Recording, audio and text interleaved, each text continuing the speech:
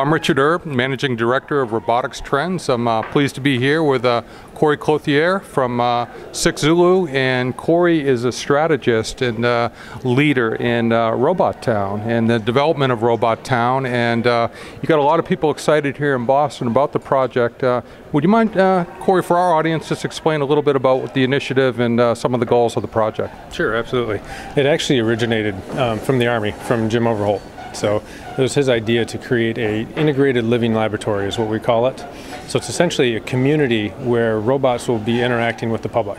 So they'll interact with their day-to-day lives. It could be service robots, street sweepers, lawnmowers, healthcare, those types of things, all interacting, but with the intent to really understand the operation and this kind of, see it acting with the humans, and also getting test data and really working on reliability and safety. But it becomes the best lab is actually getting them on the streets and with the people.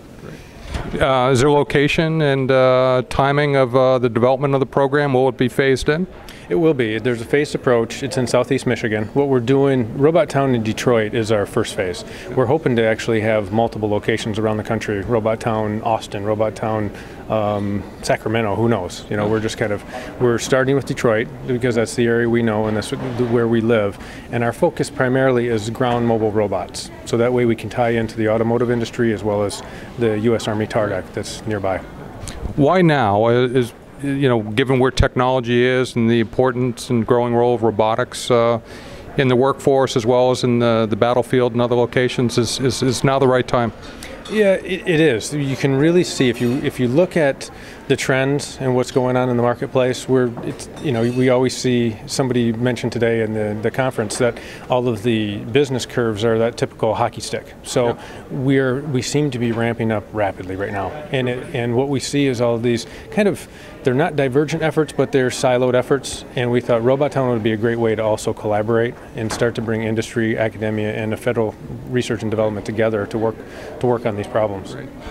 How do people get involved? Are you looking for partners, sponsors? What's sort of your outreach program? Is it more local or national?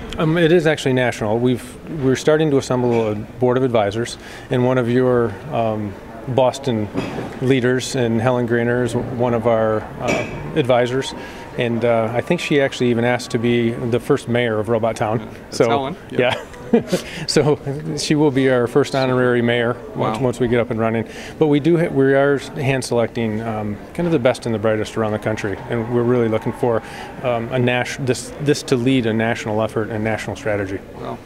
Well, it sounds very excited. Again, I wish you all the best of luck with Robot Town. I look forward to working with you in future Robo Business events and hope to get involved with you as well at Robot Town in the future. Great, thanks, I appreciate it.